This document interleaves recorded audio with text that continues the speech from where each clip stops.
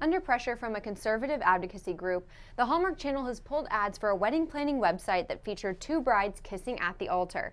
The family-friendly network, which is in the midst of its heavily watched holiday programming, removed the ads because the controversy was a distraction.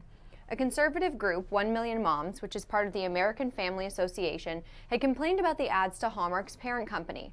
In one of the pulled ads, two brides stand at the altar and wonder aloud whether their wedding would be going more smoothly if they had used a wedding planning site like Zola. The lighthearted ad ends with the two brides sharing a quick kiss on the altar.